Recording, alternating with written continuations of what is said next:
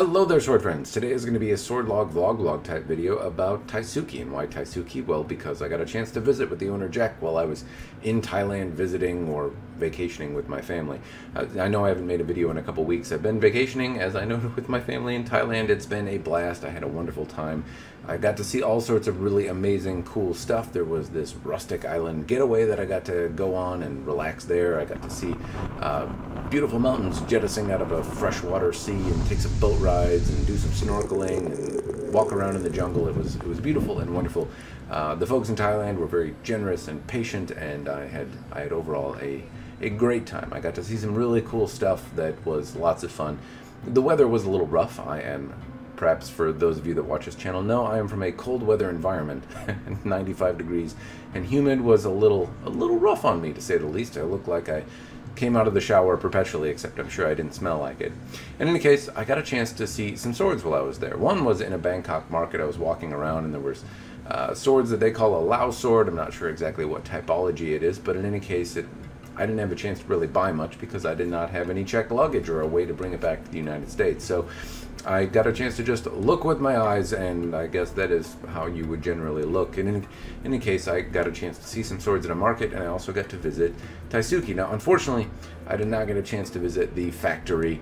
I did not get a chance to see the forge or any work being done, but I did get a chance to talk with the owner and see more Thaitsuki blades than I've gotten a chance to see in the past. Now, I've had a few versions of Thaitsuki blades that I've owned, a few of the SO3 and a few of the KTN or non-folded Sanmai pieces, and all of them have been secondhand, so it was my first chance to really hold new product and at the place they were manufactured, because very often the change in temperature or humidity or climate, you might say, could have some adverse effects on how tight or things fit or things like that. So anyway, I got a chance to see some stuff, and I will talk about it now. Now, the first thing to note about these blades is that they are new, but I don't know exactly if they are done. We're still at the forge here, and so it wasn't exactly clear to me if these are pieces that are ready for sale and done, or if there is more work required. Obviously, on some of them, there is more polishing work to be done. But I did get a chance to inspect the Ito wrap, which was done up in plastic, so presumably it is finished and ready to go. And the Ito, to their credit, was much tighter than on the SO2 models that I was seeing. Perhaps it's because of the hot, humid climate and the transition to a cold, dry one in Minnesota that causes the Ito to loosen up so drastically, or maybe it was age. It's tough for me to say. In any case, I will note that the Ito was significantly tighter than on the blades that I tested. It could certainly be tighter than is pictured here. In many cases, with a freshly mounted Japanese sword, the Ito is so tight that you can't even press it around with your thumb. These do move under some pressure, but it does take more pressure to move it. So it's certainly a serviceable, usable tightness on these particular blades. Some of the polish work was also not finished. There were some different blade typologies, prototypes, things like that were there that I got a chance to look at. But overall, it was really nice. I got to see a lot of different stuff. So there were a couple things that stood out to me. One, there's a general different look that Thaitsuki has to many of their blades that stand out aesthetically. I think they're very pleasing. There's one, the overall hamon and type of hada that you might see in some of their folded blades that I think is somewhat unique to them. Whether or not you like it, I suppose, is subjective, but I think it's rather pretty. They also feel dynamically very nice. Now, I don't have any weapon dynamics computer information to share with you because that would have been a pain in the ass to measure and poke around with. But I would say that dynamically speaking, they actually feel better. They seem like very big, stout blades. They're very wide and they have a presence about them that is certainly not small, but they feel quite good in the hand, very agile, and for whatever that's worth. You've probably seen me review a few swords, and you know what I tend to like. The blades felt reasonably comfortable for their size. I was a little kind of taken aback that so many of them felt very good in the hand.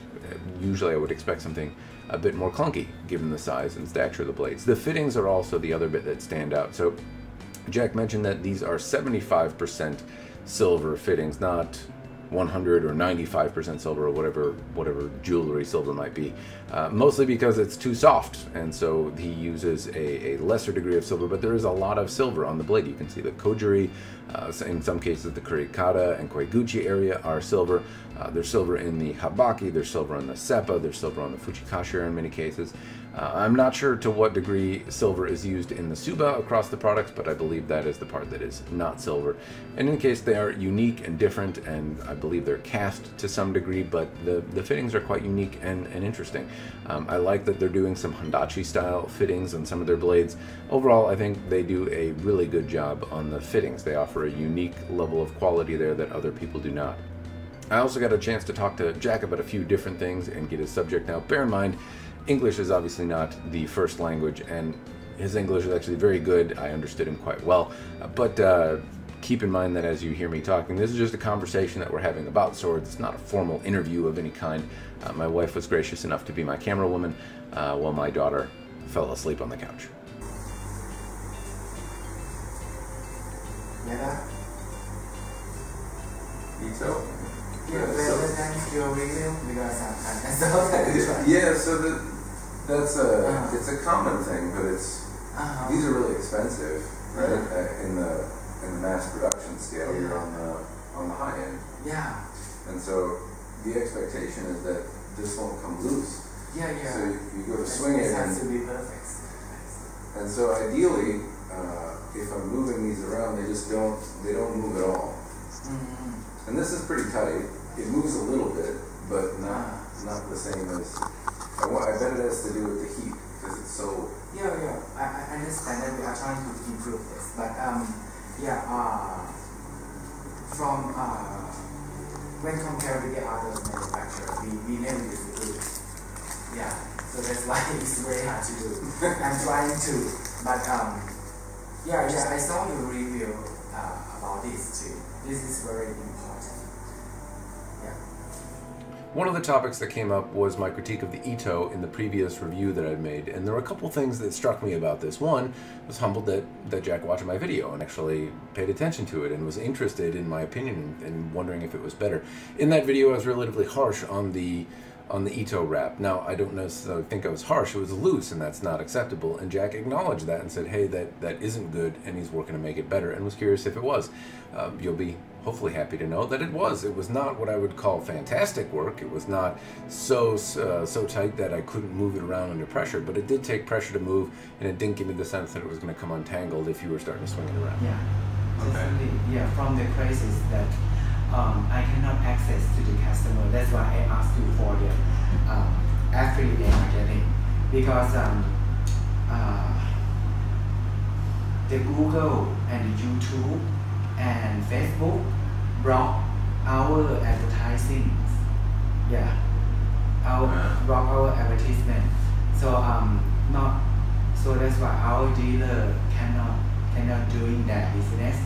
So they close, and then we knew that the demand there, customer want this, but I cannot get into them. I cannot reach to them.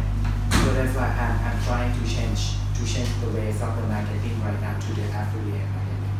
Yeah, that many people cannot, or the owners of the dojo, reviewer, or some people who admire or like the Japanese sword, they can come to apply with us, and then they can making the review or share our information by using their link. Yeah, their link will is our website that contain their ID inside there too. Yeah, and when the customer coming to buy this via their link, yeah, their affiliate link, yeah, they can turn the profit with that. Actually, to expand a little on what Jack is talking about here, it sounds like Google and YouTube are a little more sensitive with their ad policies, and it's had an effect on Jack's business, so much so that he's looking to try marketing in a different way. You know, business in general is a grow, change, or die type situation. So the basic gist is he's looking to do affiliates. Now, affiliates are probably something you're familiar with or have seen in the past, where somebody says, hey, use this coupon code or use this link, and that gives some commission to the person, the influencer, the YouTuber, the promoter gets some sort of commission or kickback, and the manufacturer gets some business, or the provider gets some sort of business. So Jack did offer me an affiliate link in the interest of transparency, and I said I would rather not. It feels weird, even though this is not a professional gig. I'm just a guy that talks about swords on the internet. But if I get money for talking about them, I don't know. There's some bias inherent there, and I don't need it. So I did offer to put a link in the description down below for free. I'm not getting any money out of it. If you find value in Thaitsuki products and would like to buy one, then hopefully the link helps you. Hopefully this video helps you. But no, I'm not taking any money for it. Is this the user? It's been changed. Which one is this? SO5 is we doing in Orasico Superista. It's different in the okay. Because I just want to do the different things, but to have to be followed through the Japanese theory too. Yeah. Not many manufacturers doing this. Yeah. It's very it's different. Very yeah, different. I can do this.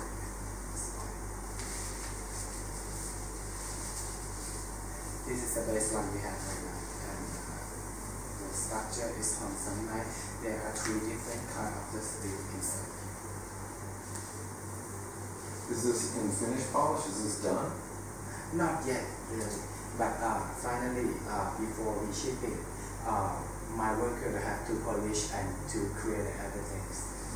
Look better than this. Because this looks. So when you look at other swords, where do you think your products are better? Why should somebody pay a higher price? Thank you.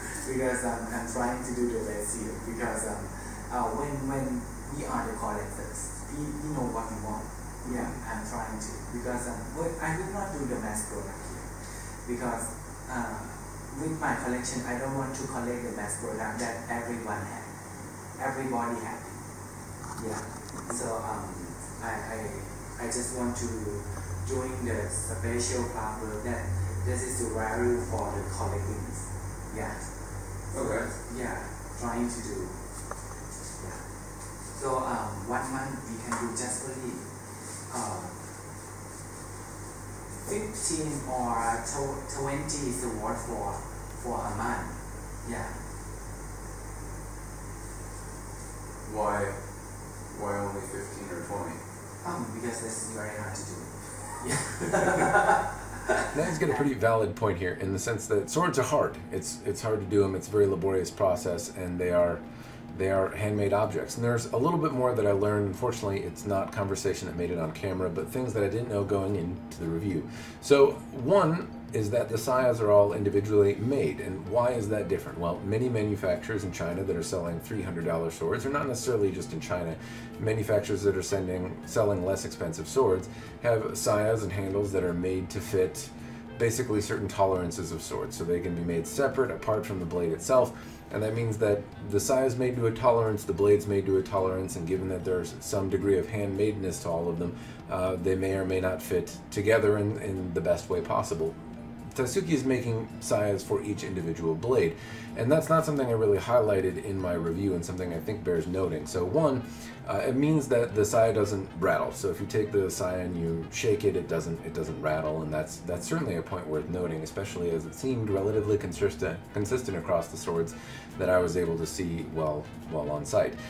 The other bit to note is that they glide really well in and out of the saya. So if you're a practitioner, if you're moving the sword around a lot, it's very nice to have a sword that glides in and out and isn't raspy and doesn't rattle around. It's a very pleasant user experience, and something that bears noting, certainly. I will still contend that the koiguchi area is too wide. Now, Jack elaborated on some of the reasons behind it. One, it breaks less in shipping. Two, it's thicker and safer, and some practitioners may notably prefer that. I know the best of us have cut through the koiguchi area and, sometimes regrettably into ourselves. So the thicker wood does make it less likely to break, but it looks weird, and it's not necessarily what I think the aesthetic is going for. And if they're making them individually, the point is that they could make them thinner, they just choose not to because it's more likely to break, whether in use or whether in shipping. So I understand the reason, I just don't necessarily agree that that's the right way to go around it. Anyway, those are my thoughts and opinions on the matter. I don't like a big thick koiguchi, but perhaps other practitioners or collectors do.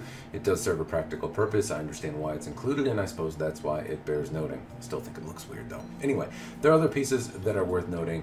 The inclusion of precious metals, the fact that these have a little bit more hand touch to them than the average mass production piece, whether it be in the saya or in the fittings or in some of the finishing. The swords were all relatively sharp, relatively well done. The polish work was not super well finished, honestly, though I don't necessarily think I got to see a lot of really finished, pristine ones. It looks like the worker still has a little bit left to do on some of these swords.